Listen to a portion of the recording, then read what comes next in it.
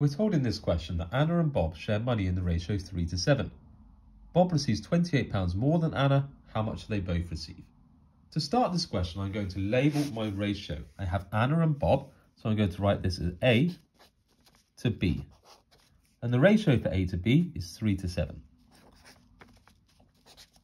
Now I'm told in the question the difference between their two shares. So I'm going to add an extra part to this ratio that I label with D for difference. The difference between 3 and 7 is 4. Now the real difference between their two shares is £28. So I'm going to write this below. And I now need to think, what do I multiply 4 by to make 28? Well, I multiply by 7. Since I'm creating an equivalent ratio, I need to multiply everything else in this ratio by 7. 3 times 7 is 21. 7 times 7 is 49.